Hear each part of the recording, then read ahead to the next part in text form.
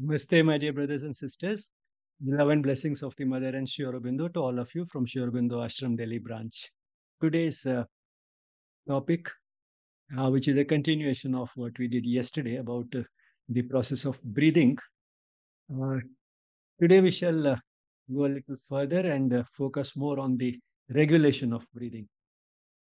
As in the case of the cardiovascular system, the respiratory system, which is closely linked to it, also is delicately regulated by a large number of reflexes originating at many places in the body. But all the same, it runs on its own.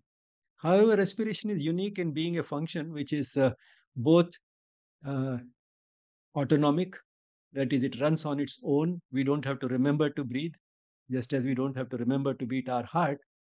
But at the same time, as and when we like, we can control it voluntarily. We can control the rate and pattern of breathing voluntarily, at least up to a point. Why up to a point? Because we can't hold our breath beyond a certain point, and we can't go on breathing very fast and hard beyond a point. And why that is so, we shall see today.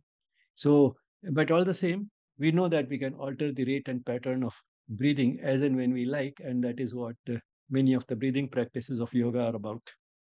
So, with that little introduction, let me go to slide sharing. The YES courses and the other activities of the YES project are a part of the 150th birth anniversary of Sri Aurobindo and the 75th year of India's independence. Before we go to the regulation of breathing, let's talk for a while about the breathing reserve. What type of a reserve we have when it comes to the respiratory system? Uh, Normally, we saw yesterday that we breathe about 500 milliliters of air each time we breathe in and out. But if a person is asked to breathe as fast and as hard as possible, then we can achieve a maximum voluntary ventilation of about 100 liters per minute. Now, this cannot be arrived at by just measuring the vital capacity and then multiplying it by the maximum rate at which we can breathe. Because if we breathe as much as we do in the vital capacity, we'll not be able to breathe very fast. It's something like, walking, as we saw in the case of the heart. If we take very big steps, then we can't take the steps very frequently. On the other hand, if we try to take the steps as frequently as possible, then the steps can't be very big. So, to achieve the maximum output, we strike a compromise. And that is what happens here in breathing also. If you ask a person to breathe as fast and as hard as he can, then he breathes faster than normal and also harder than normal, but not the fastest possible and also not as much as in the measurement of vital capacity. So, by working out the right type of combination, the person is able to achieve a maximum voluntary ventilation of about 100 liters per minute. Uh, those who are athletes or take very regular physical activity may be able to achieve much more. But normally at rest, we take in and take out only 500 milliliters of air. And let's say, assume for simplicity that the respiratory rate is 14 per minute, so that we get a minute volume. That is the ventilation per minute, what we call pulmonary ventilation. Pulmonary ventilation, in this case, can also be called the minute volume of 7 liters per minute. So the maximum possible is 100. And the what we actually use at rest is only 7, which means that 93 liters of ventilation we are holding in reserve. And that gives us a sort of a breathing reserve ratio of 93%. When this ratio falls below 60%, the person starts finding it hard to breathe. Technically, we call it dyspnea, which is difficulty in breathing. And therefore, this difficulty in breathing comes much before uh, much of the reserve has been encroached upon, and still there is a reserve left, but the person is finding it difficult to breathe. And this may be treated as a sort of a warning sign that something should be done. We don't remain symptom free till we reach the very last, uh, till we are encroached upon the entire reserve. So you can say there is a reserve within the reserve, we get a warning much before the reserve has really been exhausted. Now, there is another type of reserve. We saw yesterday that the gas exchange actually takes place in the alveoli, the air sacs, which are at the end of the smallest airways, the alveolar ducts, and the pulmonary capillary comes in close contact with each of these air sacs. And uh, you can see that the pulmonary capillary, a certain length of the pulmonary capillary is very close to the air sac. And within this, the maximum, the all the exchange that had to take place, that is picking up oxygen and giving up carbon dioxide to the air sacs, takes place in the first one third of this capillary, which means that there is a lot of reserve here also. We have this much length of the capillary available, but it is in the first one third that the exchange takes place. And that's why I know I have just drawn these blue dots only up to this place and then shifted it to red. So within the first one third, the exchange has all taken place.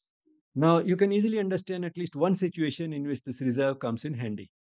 The duration, in how much length the exchange will take place will depend upon how fast the blood is flowing. And how fast the blood is flowing will depend upon the heart rate, because it is eventually coming from the heart. Now, in exercise, the heart rate goes up, and we have seen that the resting heart rate may be only 80, and the uh, maximum heart rate during exercise, maximum useful heart rate is 180. So if it increases from 80 to 180, the duration for which the blood stays in this capillary becomes naturally much less, because the blood is moving faster. But then, because normally at rest, it takes only one third of the capillary. When the heart rate increases and the flow becomes fast, it may take 70 or 80% of the length of the capillary, which means that all the exchange that has to take place can still take place in spite of that increased heart rate, and therefore faster flow through the capillary. So this is another type of reserve at the micro level, as you can see, which is also built in. And some of these things will become relevant also when we talk about some of the claims, or rather assertions, which yoga teachers are very fond of making. When you breathe fast, you take in more oxygen and your body gets more oxygen, and that goes to the cells. If your cells get more oxygen, then you get more healthy, and so on and so forth. So how much truth there is in all that, we'll see, and how much it is really needed. Uh, because with all this reserve, doing that extra bit, you can see, really cannot do much good. But anyway, we'll come to that little later. Now we'll concentrate on the gas transport itself, oxygen and carbon dioxide transport. The oxygen and carbon dioxide transport, or transfer from the alveoli to the blood or blood to the alveoli, takes place in these air sacs. And there is a total of about 600 million of these. And their total surface area is about 100 square meters, which is the area of a tennis court. Gases flow from a high pressure area to a low pressure area, that we saw when we were talking about the mechanics of breathing also. Now that same thing applies also to each gas separately, which means that in the pressure of oxygen uh, in the alveoli and in the capillary will determine which way the oxygen will move. And in the same way, the pressure of carbon dioxide in the alveoli and in the capillaries will determine which way the carbon dioxide will move. Now, in case of gases, the pressure depends on the concentration. Concentration means how much is packed in how much space. That is what concentration is. And why these gases behave independently, that we can understand. It's not that the total pressure exerted by all the gases put together will determine which way individual gases move. Now, let's try to understand this. Um, Suppose you have two areas. In this case, it's the alveoli and the capillaries, but say you can even imagine two cylinders or two glasses or two cups which are separated by a partition.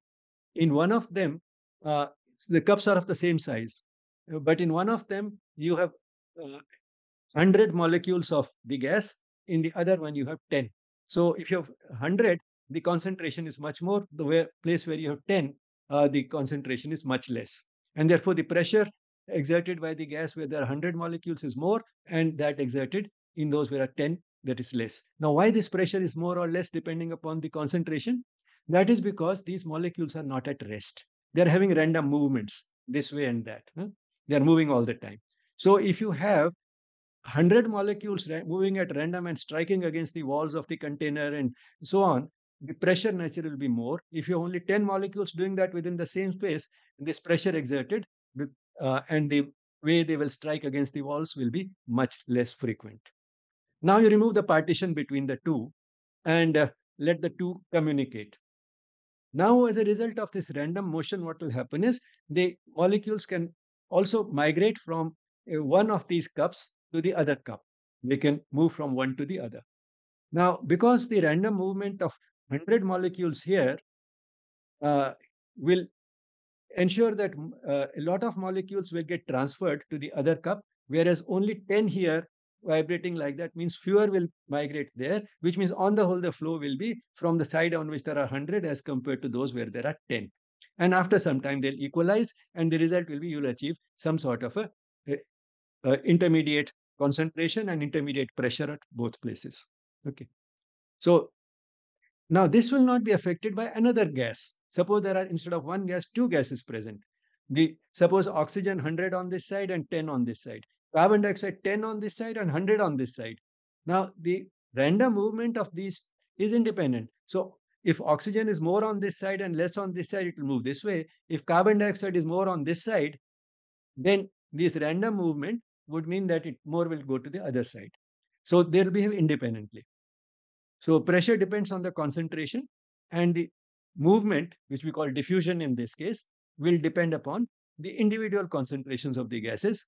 And that's how oxygen and carbon dioxide can behave differently. They can move in different directions. Here you can see that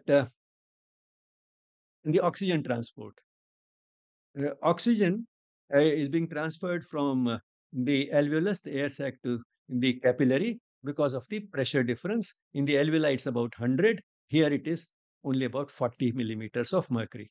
So there's 60 millimeter pressure difference, and that's how the oxygen moves this way. And after entering here, uh, initially it would dissolve in the fluid, but then from there, it's picked up by the hemoglobin in the red cells. And therefore, a lot more can be picked up than would just dissolve. And that's how we are able to carry a large amount of oxygen because it combines with hemoglobin. And what contributes to the pressure is what is dissolved. And therefore, it will keep flowing till the pressure has been equalized. But in the meantime, quite a bit has been picked up by the hemoglobin in the red cells. And the point at which in the capillary, when this equilibrium is reached, that is, the pressure becomes 100 on both sides, and here it doesn't fall because you are breathing continuously. So here it remains more or less constant at 100, and here from 40 to 100 will be achieved in the first one third of the capillary, as we saw. And then the degree of saturation of hemoglobin uh, will be almost 100%. So it's about 100% saturated at 100 millimeters of mercury. So this 100 millimeters of mercury pressure, which will be achieved in the pulmonary capillary, because of reaching an equilibrium with the air sacs, will give us a 100% concentration, saturation of hemoglobin. But the hemoglobin is saturated to the extent of 90% even when the pressure is only 60. Now, how will the pressure be 60? One way would be in good health if you migrate to a high altitude or you're flying, where the air pressure is low. If the air pressure is low, the oxygen pressure will also fall. And if the pressure here falls to 60, as may happen, say, at an altitude of, uh, say, 15,000 feet or 16,000 feet or something, if the pressure falls to 60, then here also the pressure achieved will be 60. You can't exceed that. It will be an equilibrium. But even at 60 millimeters, the hemoglobin will be saturated to the extent of 90%. Now, you can see once again there is a reserve built in because the fall in the oxygen pressure up to as low as 60 millimeters is still giving us 90% saturation of the hemoglobin, which means the person will still will be still carrying almost the same amount of oxygen as at sea level when the pressure in the air sacs is 100. What will be another situation in which only 60 may be achieved here? If there's a disease.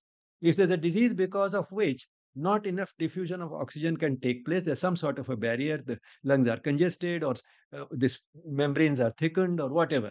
or the alveoli are damaged. Because of that, suppose the equilibrium cannot be reached and the pressure here may be 100, we are at sea level, but the pressure achieved in the capillary is only 60.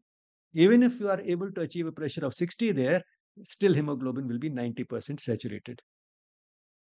And then this is eventually being carried to the heart, and from heart, the left ventricle is pumping it to the whole body, and that network of arteries is once again breaking into capillaries, and these capillaries are bringing this blood with oxygen pressure at 100 and hemoglobin fully saturated with oxygen in close contact with the cells, and it is here that the transfer takes place.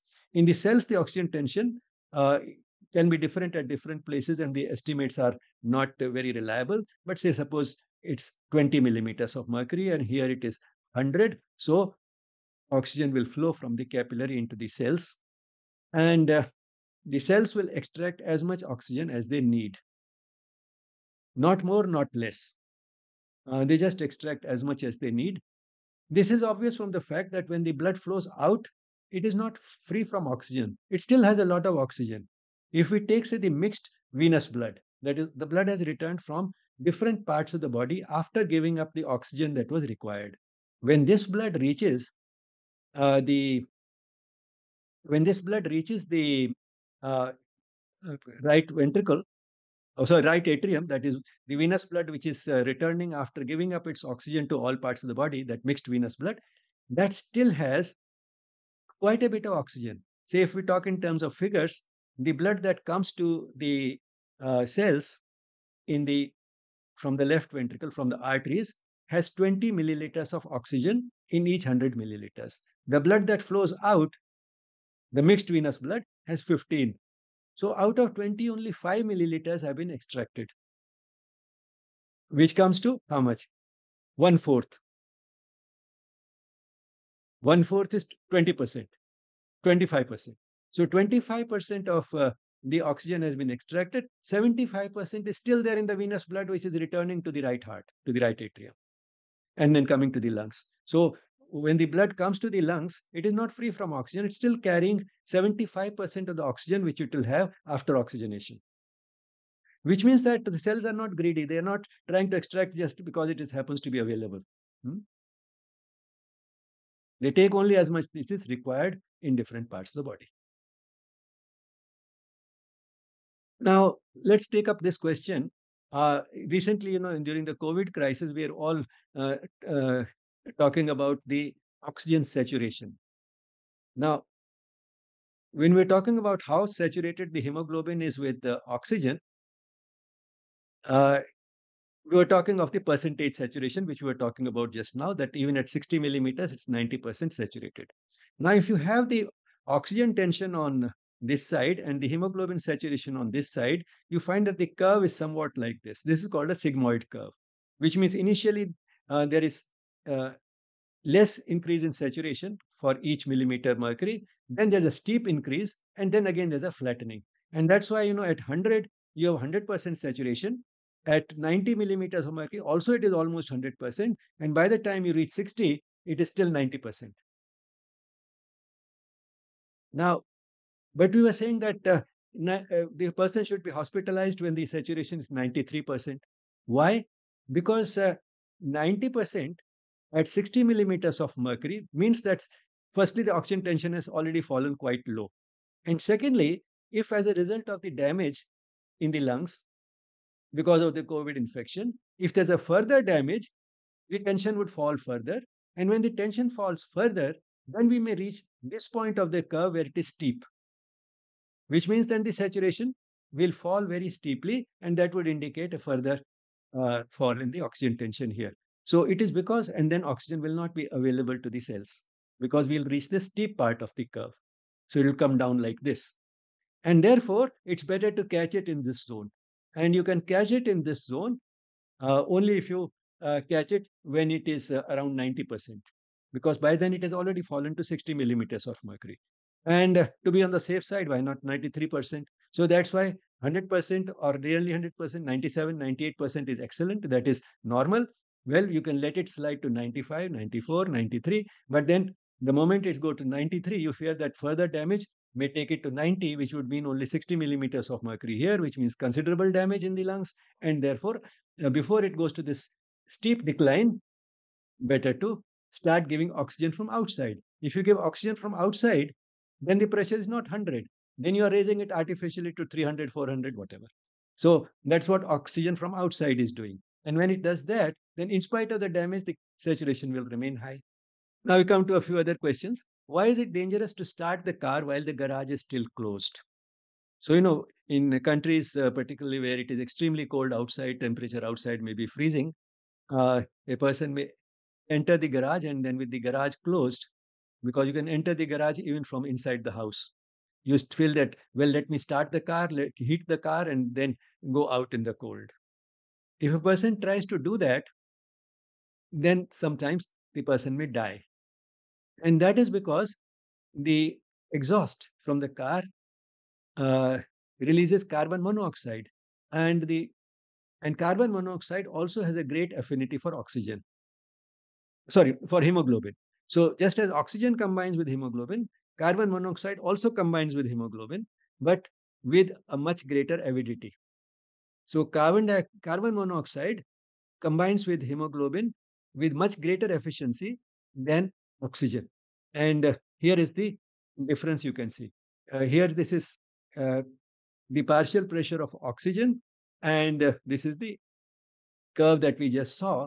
This is how you get more and more hemoglobin, more and more saturated with oxygen as the pressure increases. By 100 millimeters, it's 100% saturated, and even at 60, it is about 90% saturated, and so on. So this was the curve you just saw. Now compare this with the carbon monoxide curve. So if instead of the oxygen pressure, this is the carbon monoxide pressure, then you find that hardly, not even 5 millimeters pressure, the hemoglobin is 100% saturated with carbon monoxide. And it's not carbon monoxide that our cells need, carbon dioxide. Carbon monoxide is a poison. And therefore, if all the hemoglobin gets occupied with carbon monoxide, because of the competition, oxygen gets displaced, and all the hemoglobin gets saturated with carbon monoxide, naturally the person will die because of absence of oxygen. So that's why it is uh, dangerous to start the car in a closed garage. It's also dangerous to sleep in a closed room with the fireplace on, with the coal smoldering. That also releases carbon monoxide, and that again sometimes people may do when they use that type of heating device. They might do that in winters. The room is completely closed from all sides, and the fire is smoldering, which keeps the room warm. But then, along with that, the burning coal is also releasing carbon monoxide, and that can also kill a person. Smoking. Now, this is something that some people do deliberately. And when they smoke, again, the cigarette smoke has a high concentration of carbon monoxide. So they are deliberately sacrificing part of their hemoglobin. They may have a good hemoglobin level of 15 grams per 100 ml, but they may actually give up 10 out of that to the carbon monoxide and be left with only 5 grams of hemoglobin, which is carrying oxygen. And the result is, in spite of not having anemia, they feel the effect of anemia, get breathless on the little bit of exertion. So smoking again is doing the same thing. And the same thing similar can happen because of atmospheric pollution. And the vehicle exhausts releasing carbon monoxide. And when we breathe that, that again is doing the same thing, uh, uh, making us breathe a gas which competes very effectively with oxygen for binding with hemoglobin. And that's how our breathing can become hard, and the oxygen supply become deficient in the presence of carbon monoxide. Now, carbon dioxide transport. Here we find that the movement is in the opposite direction.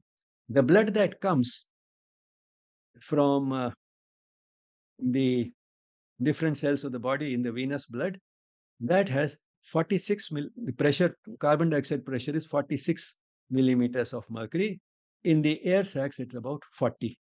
So you can see here the difference is much less. Where we had 100 compared to 40, here it is 46 compared to 40. 46 and 40, only 6 millimeters difference. There, the difference was 60. But in spite of that, all the carbon dioxide that is brought and needs to be given up can be given up in the same one third of the pulmonary capillary, because carbon dioxide is much more water soluble than oxygen, and therefore it can be transported more easily. And because of greater solubility, it can be transferred easily from the blood to the alveoli. And once again, you'll see that all of it is not being given up.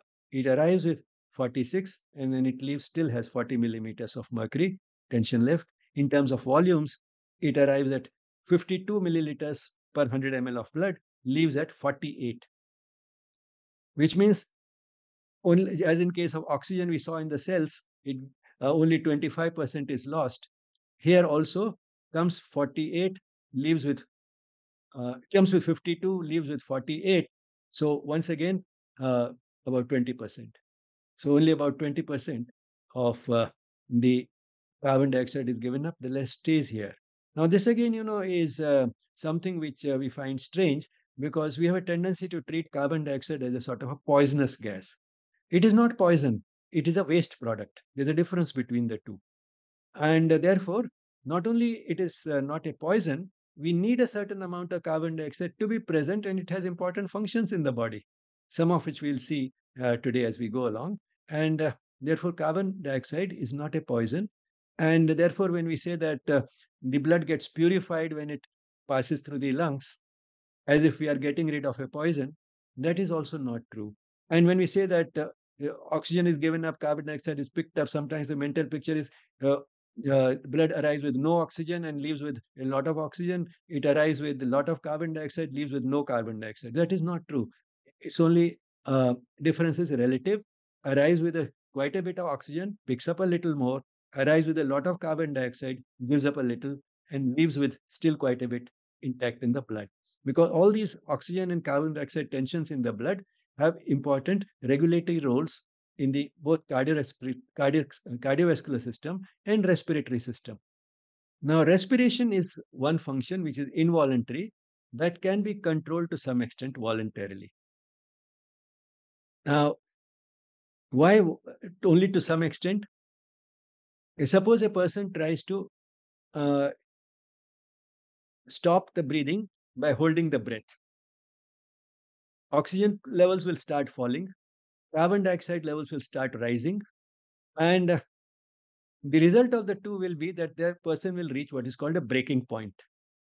At this point, the person will feel a very strong urge to breathe. And therefore, now he cannot voluntarily hold the breath any longer. You can try it anytime. Pinch the nose and don't open the mouth. You will be holding the breath and see how long you can do it. There'll be an uncontrollable, strong urge to breathe after some time. In the same way, suppose a person breathes voluntarily very hard and fast, the way it does, when you test maximum voluntary ventilation or when the person is doing Kapalabhati. Try to do it for 1 minute. You'll find that before you reach that 1 minute, you'll feel like stopping the breathing, and a person may even faint. And that is why when we test the person for maximum voluntary ventilation, we do it for only 15 to 20 seconds and get the result by multiplying. Say if you've done it for 20 seconds, you multiply the ventilation by 3 to get how much per minute. Because the person cannot go on doing that for a full 1 minute. So we can control our pattern and rate of breathing voluntarily, but only up to a point. And what are the regulatory mechanisms? Uh, Neural mechanisms, hormonal mechanisms, and gas pressures. All are important. And where are they regulated from? From just about anything you can think of, which would be related, which means a large amount of information coming from many sources is integrated to uh, for the person for to be able to regulate the breathing. So information from many places is being regulated. It is information coming from blood vessels. Some of the blood vessels where receptors are there. It is coming from the gas pressures. It is coming from the lungs. which has stretch receptors. It is coming from pulmonary capillaries, where there's another type of receptors which respond to pulmonary congestion. And there are receptors in the muscles which we use for breathing.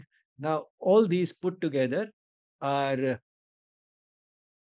sending information to the regulatory centers, the uh, neural centers, and the endocrine glands. And all this is being integrated to decide what the rate and uh, pattern of breathing should be, what the rate and depth of breathing should be. But some of the major ones we'll concentrate on, and that is the gas pressures.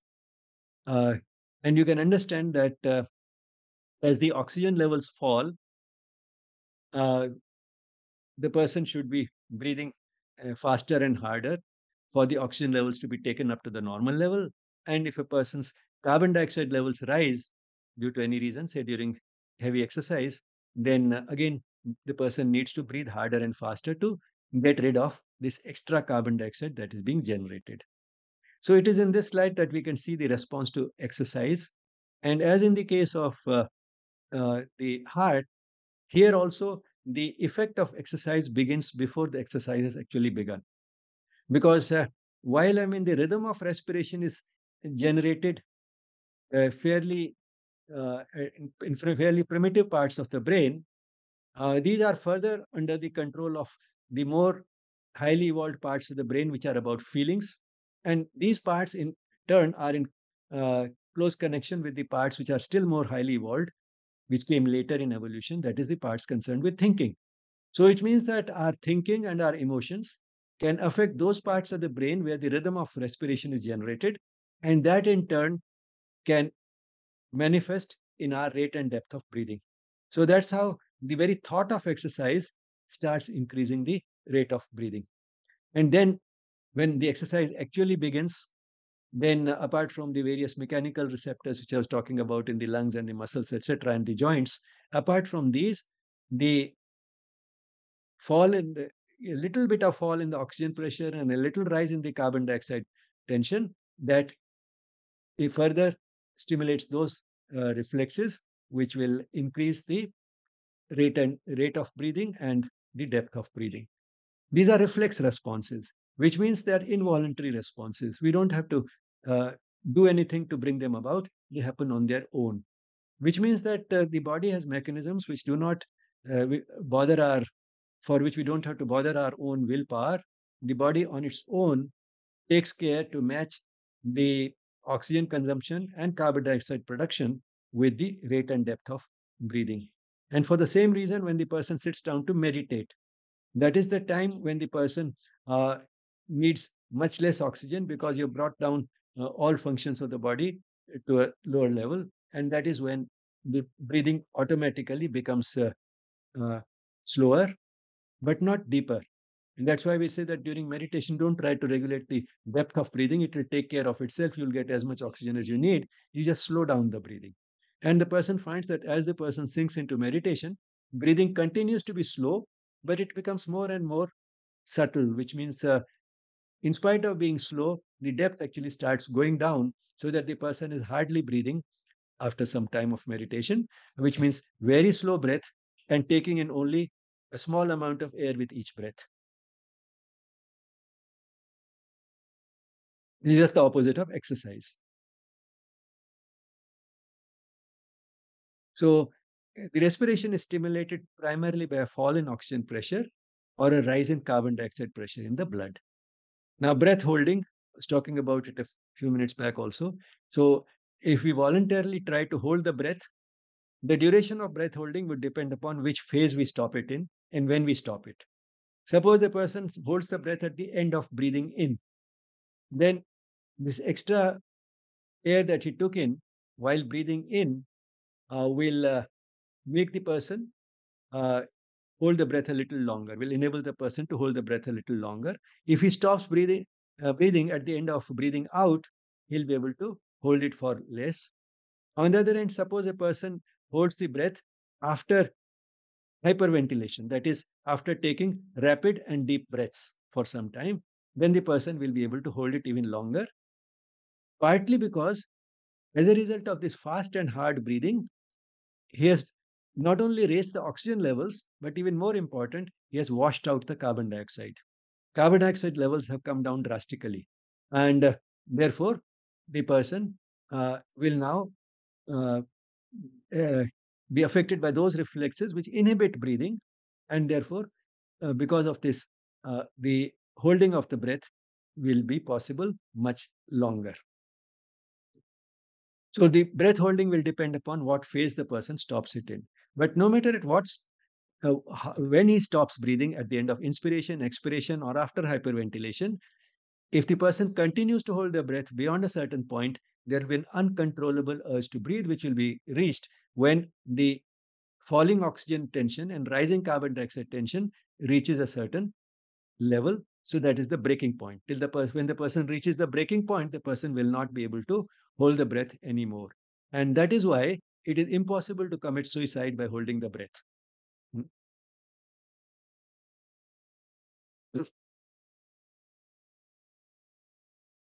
Now let's to come to some of the yogic practices in breathing. Uh, in Brahmari, the chanting time can be used as an index of the breath holding time. And if a person does all the yogic practices regularly, we find that this chanting time goes up. And also, what's more important is that the chanting time is remarkably constant from breath to breath in any sitting. So, if you measure your chanting time, say do 5 rounds of Brahmari and measure your chanting time each time, you'll find it is remarkably constant. But then, if you measure the same thing after, say, a month of regular physical practices, including Brahmari, then you'll find that this has increased. It can be used as an index of breath holding time. Uh, it correlates very well with it. And still more important, from the functional point of view, this breath holding time is an index of the cardiorespiratory fitness, which means you can judge the fitness of the person from the breath holding time, which in turn is indicated by the Brahmari time. In contrast with this is hyperventilation, that is trying to deliberately breathe as fast and as hard as we can. This will get in more oxygen, no doubt, but then that oxygen pressure uh, will still remain, partial pressure will still remain 100. And beyond that, in any case, it's of no use. But what will happen as a result of hyperventilation is that carbon dioxide pressures will start coming down.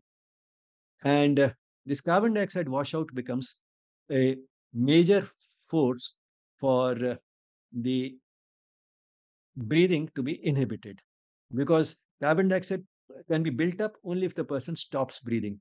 And why that is important is because the blood flow to the brain is regulated primarily by carbon dioxide levels. There's very little of any other type of regulation, neural or humoral or hormonal regulation of blood flow to the brain. And this again, I think, is an index of the infinite wisdom packed into the body, because the brain needs a relatively constant amount of blood flow all the time. And therefore, better not to regulate it, just ensure that blood flow all the time. And to ensure it by that metabolite, which is an index of activity. So certain parts of the brain may be more active on some time and some other parts less active. So it's a type of a regional regulation within the parts which have a higher activity from time to time. So when a part is more active, it consumes more oxygen and generates more carbon dioxide. And the result is that this carbon dioxide can now increase the blood flow. It opens up the blood vessels in that part of the brain. It's acting locally, and the brain, that part of the brain which is more active, starts having a greater blood flow, which means that the required amount of oxygen will be picked up, and the carbon dioxide which is being generated can be offloaded into this blood as this blood moves out. And when this has an equilibrium has been reached, carbon dioxide levels have been brought down, the blood flow can again return to the same original level. So this mechanism of the blood flow to the brain being regulated by carbon dioxide is an index of great uh, wisdom that is packed into the body. But it can create difficulties when we hyperventilate voluntarily beyond a certain point. Because what happens is, as a result of this carbon dioxide washout, the blood flow to the brain can start dropping. And then finally, it can drop to a point where the person faints. Now, this fainting is also, in a way, a protective mechanism. Because if the person faints, he can't continue hyperventilating. And if he stops hyperventilating, carbon dioxide pressures will again build up, and the person will once again have a good blood flow to the brain, and he'll come around, even if you do nothing else. So, in a way, fainting is good. But then, before the fainting comes a warning, and that is in the form of dizziness. And all these things, those who have done Kapalabhati would have experienced sometime or the other. Um, if you continue Kapalabhati, a single round of Kapalabhati for too long, you'll experience first a dizziness, and if the person out of bravado continues still further, the person may faint. And that is why it is normally advised that the that one round of Kapalabhati, at least in beginners, should not be more than about 20 seconds. After that, you can stop for a while and then do a second round. Again, stop for a while, do a third round, but do not do it continuously for more than 20 seconds or so. How long you can continue will depend upon many factors. One of those is age. Older people will be able to do it without feeling that dizziness for less periods than the younger people.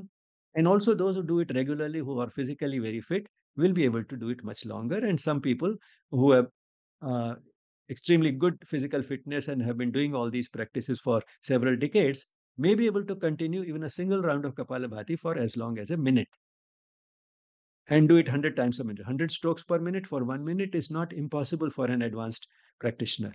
But then that is not this a type of bravado that a beginner should indulge in.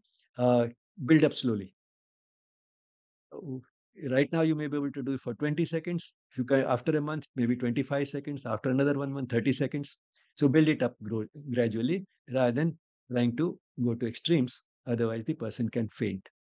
Uh, so respond to the dizziness. Another thing which is often told while giving the instructions for Kapalabhati is that at the end of Kapalabhati, there may be a stoppage of breathing, which is called uh, uh, uh, Keval Kumbhakam.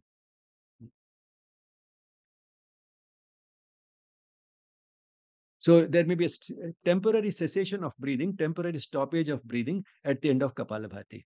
Now that is again for the same reason. Uh, it allows the carbon dioxide levels to build up again. That happens even with any type of hyperventilation, even if it is not Kapalabhati. At the end of the breath holding, the person may stop breathing for a while. But once again, psychological effects dominate. If a person has been holding has hyperventilated and has hyperventilated but does not know that cessation of breathing may take place, this person is unlikely to get that stoppage of breathing.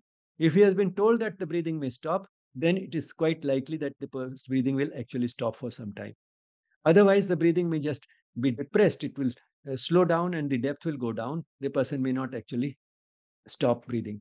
So, which means that psychological effect again dominates. If the person knows that this is what may happen in Kapalabhati or as a result of hyperventilation, then the person is more likely to see the stoppage of breathing. The same thing applies also to hyperventilation. Uh, sorry, breath holding. At the end of breath holding, the person has an uncontrollable urge to breathe. Now, if this person's mouth remains closed and the nose remains pinched, but the person tries to move the chest, the person tries to move the chest without actually breathing. The person can hold the breath for a little longer. And this is because of the psychological satisfaction of moving the chest. So psychological effects can come in, and that's because we saw that the uh, breathing is eventually being regulated not only from the primitive parts of the brain, but also by the parts of the brain which deal with thoughts and feelings. So just the knowing that the breathing may stop during hyperventilation or kapalabhati will give that cessation of breathing, And knowing that, uh, feeling that I have breathed by moving the chest at the end of breath holding enables the person to hold the breath a little longer.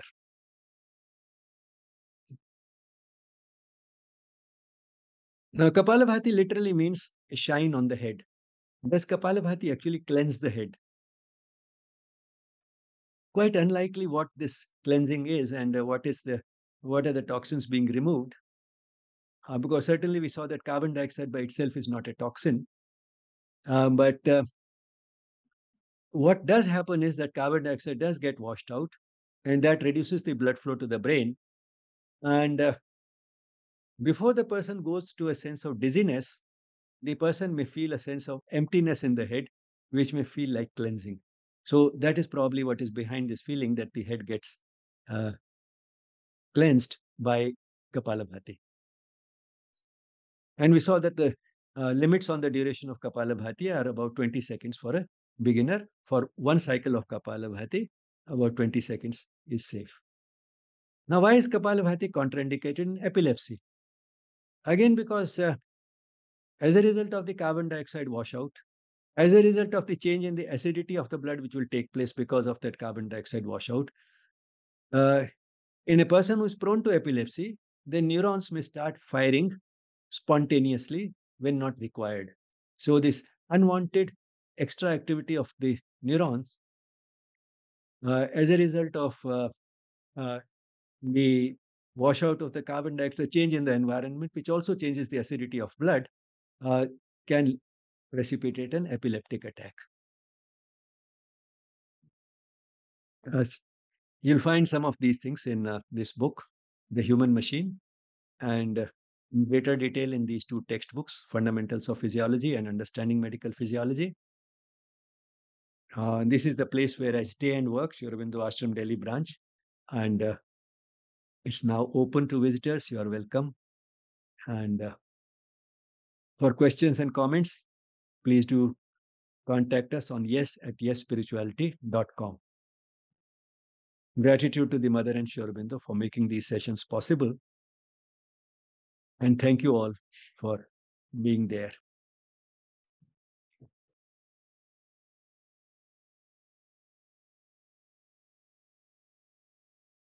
While you are thinking about what questions to ask and Aditi looks up the chat, I thought I'll spend a little more time emphasizing the type of misconceptions that are passed on parrot fashion almost from generation to generation by yoga teachers.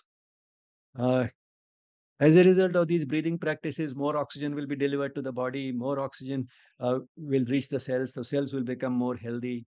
Now, you've seen that the cells are getting more than enough oxygen in any case.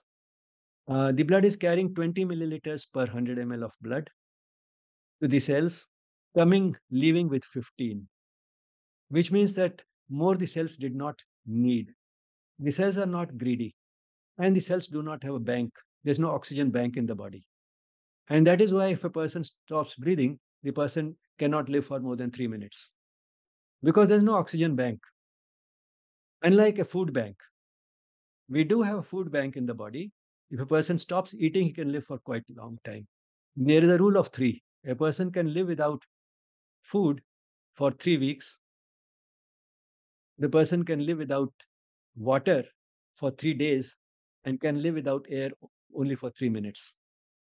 And you can see a lot of, again, wisdom in this type of arrangement that has been built in the body. What is necessary has been built in. What would be redundant has not been. Air is all around us. And therefore, why store it in the body? And therefore, we have no place where we can store it. Whereas food sometimes may not be available to an animal for weeks and sometimes even months. The animals who do not get it for months have greater storage capacity also.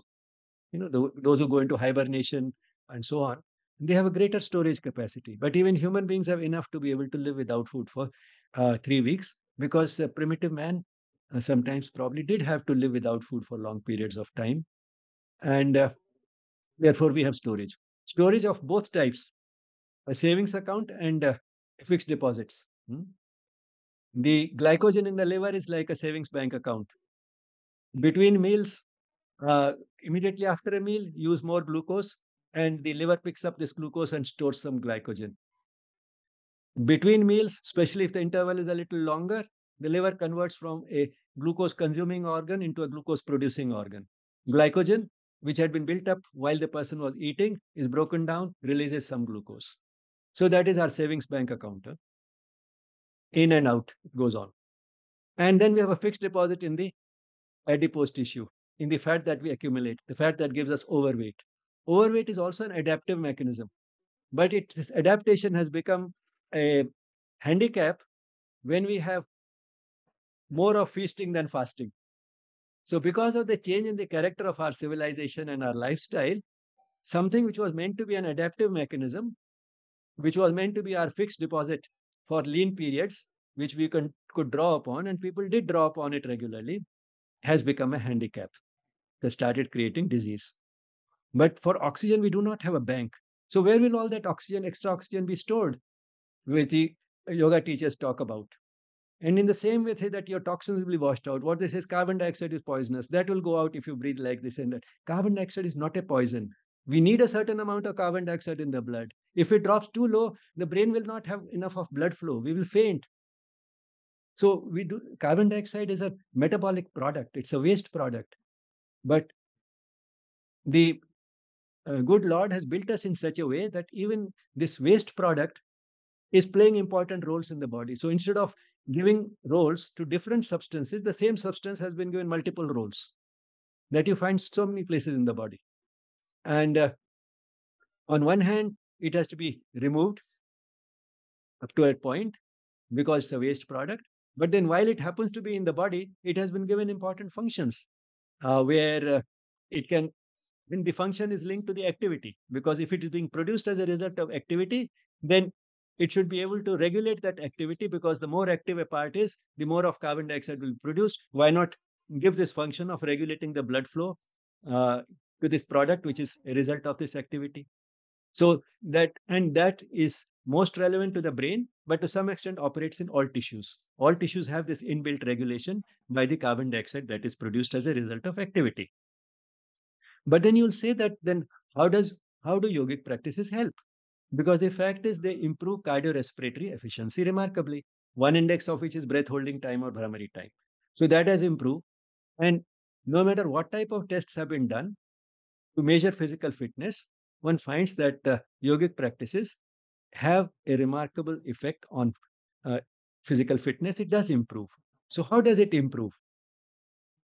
Uh, It improves, not only it improves to an extent which is commensurate with far more intense exercises of the ordinary type. Yogic exercises are not very intense. By themselves, do not consume too much oxygen. But the improvement in physical fitness is completely out of proportion to the intensity of the exercise. How does that happen? That happens because the various reflexes in the body are being exercised at very high levels because of the remarkable fluctuations in the pressures in the thorax and the abdomen, in the movements of the joints all over the body. Now, these are the places where those reflexes originate. And the greater the intensity with which you excite these receptors, the greater will be the exercise which these reflexes will get. That is true of anything in the body. If you use it regularly, it will get better. If you don't use it, it will get weaker. Hmm? Like say muscles. If you use it regularly, they grow thicker, fatter, and stronger. If we stop using muscles, they undergo disuse, atrophy, they become thin and weak. That applies also to every other activity in the body. So we have these reflexes, but if a person is sedentary all the time, taking no exercise, hardly has any need for any remarkable variation in the uh, supply of oxygen or removal of carbon dioxide, then all these reflexes which regulate the functions of the lungs and the heart to ensure that the supply will be matched with the demand, the supply of oxygen will be, and removal of carbon dioxide will be matched with the demand, these reflexes will get weaker. And the stronger the more intense the exercise and more regular the exercise, more these reflexes will get strengthened. Now, yogic exercise are not intense. But the effect achieved is the same as that of intense exercises, because these, after all, where are these reflexes originating? These are originating in the various receptors located in the chest, in the heart, in the lungs, in the muscles. And by the remarkable variations that we achieve in the thoracic pressures, in the abdominal pressures, in these, particularly in the breathing practices, the pranayamas, we are jogging these reflexes at a level which is comparable to more intense exercises of the ordinary variety, like, say, jogging. So we jog the reflexes without actually jogging by varying the pressures to the same extent, or perhaps even more than would happen with very intense exercises like jogging. And that is the secret behind the improvement that we get. Not that we uh, send extra oxygen because the cells are greedy for oxygen, or because we wash out carbon dioxide, which is a poison. Now we can go to the questions. Okay, I had a question. So it's believed that people who sing, they have a bigger lung capacity. Um, is it similar effect like we do yoga, breathing exercise? Is that the similar effect? Yes, it's a very good question, because you find that the breathing stops momentarily even when we speak. But when a person sings, then not only the breathing stops, but it has to be very carefully regulated, which means that most of the time the person is not breathing and making use of only those little gaps that you have available, where the person takes the breath, so that the rhythm of the voice is not actually disturbed. And that's how the person is able to again exercise these reflexes, and thereby it works not only to improve the uh, sort of, not only it helps in the singing, but it also helps in jogging some of these reflexes, and the person's fitness in terms of these reflexes may actually improve. And on the other hand, if the person improves this fitness but through regular yogic practices, then the person will be able to sing better, because the person's tolerance for uh, the fluctuations that may take place in pressures improves. The way, I mean, person will Kapalabhati regularly, instead of 20 seconds, he can do it for 1 minute, which means that our tolerance to uh, for these fluctuations, remarkable fluctuations, is also increasing without disturbing bodily functions. So these practices would help the singer, and on the other hand, singing by using these same mechanisms in a different way would help improve the mechanisms. Thank you. I just want one other question. I don't know if it's a myth, uh, because this happened to one of my friend's father. After performing, after doing pranayama, he had a heart attack. So, is do this? Is if anybody who does it more um, with a lot of pressure, can that be one of the reasons for heart attack? Very difficult to say, unlikely, but at the same time, as I was saying, that uh, one has to be careful and not try to overdo beyond one's capacity. Uh, but it may only be an casual association, because uh, these are extremely sort of rare cases, not unknown. Certainly, one case but it may be only an association, and there may be no cause and effect relationship at all. And if it is there, it would be because of not being uh, careful to be able to identify one's limits. Usually, we get a warning much before we reach a point where the practice may turn out to be fatal. Mhm. As I said, even before the person faints, there comes a warning in the form of dizziness. Any other questions? There are no questions in the chat box.